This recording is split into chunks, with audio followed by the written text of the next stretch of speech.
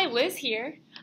Today I'm going to be talking about 3 swallowing maneuvers to help when you're swallowing to clear all the residual food and liquids and prevent aspiration, or at least try to. So today we're going to talk about the supraglottic swallow, the super-supraglottic swallow, and the effortful swallow. And once I give a brief description about each one and the functions of them, I'm going to bring in my friend Summer to act as my patient and demonstrate this for y'all.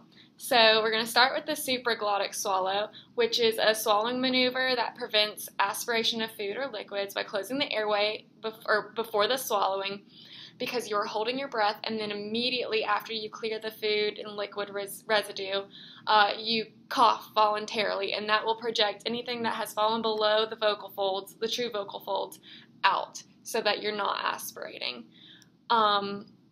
And then previous research has found that the effect of breath-holding maneuvers is normal, in normal subjects, increases the laryngeal valving and elevates the laryngeal position before the pharyngeal swallow. So it really provides a benefit for those with normal swallowing, which then can be taken for those with disordered swallowing to hopefully come up with a solution. So then the super-supraglottic swallow is very similar to the supraglottic swallow. However, there is more pressure and more force being applied to the swallow and to the cough. So I will show it with Summer in a few minutes, but it's the same concept of the supraglottic swallow, but instead the patient will be bearing down, acting like they might have something heavy on their shoulders, so that then when they swallow it is more effortful, which kind of then leads to a good point for the effortful swallow. So it has been indicated by research, though, that the super-supraglottic swallow has the tongue perform a greater amount of work during this maneuver, so that the swallowing technique then may also be used as a tongue exercise, because there is more pressure involved, and the increased pressure significantly helps when swallowing and clearing the airway.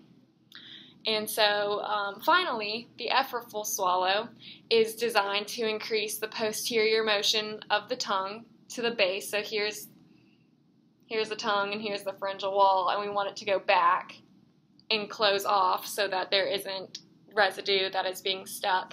So it has been shown that the anterior motion of the posterior pharyngeal wall and the tongue base are meeting, and it's increasing the bolus pressure and subsequently decreasing pharyngeal residue.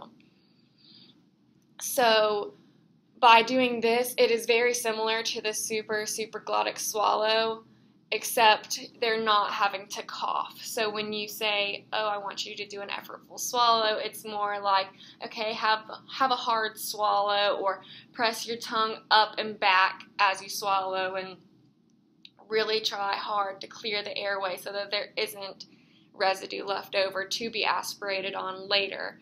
And so this is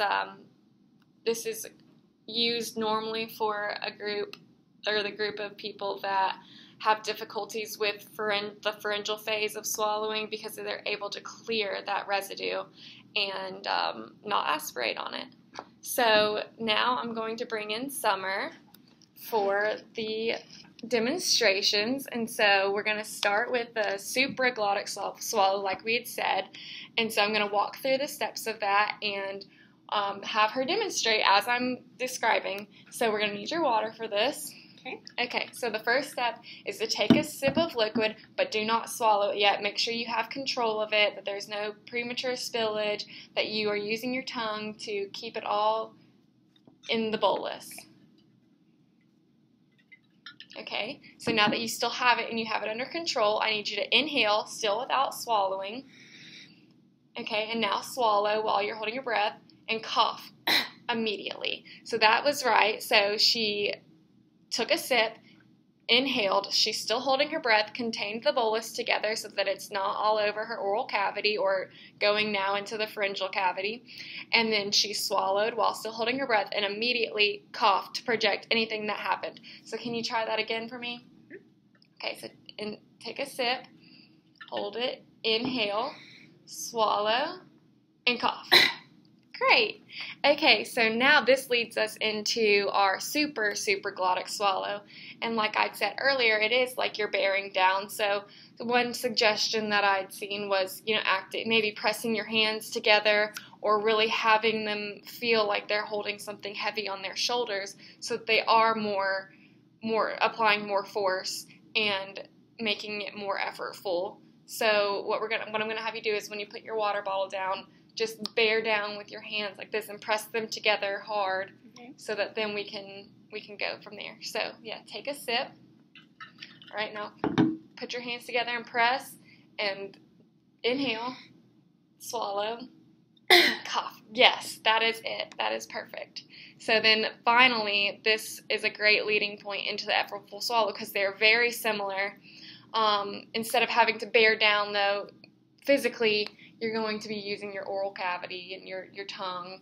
And so this time, when you take a sip, you're going to press your tongue up as hard as you can, like back and up against your soft palate, so that then you're forcing the liquid down, and it's a lot of effort and more pressure, and then hopefully you'll have less oral or pharyngeal residue.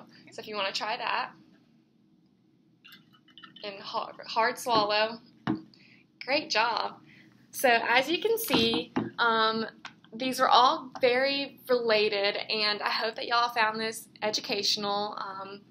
And I want to thank Summer for being here today. And yeah, there are the 3: hard swallow, supraglottic, and super-supraglottic. So thank you.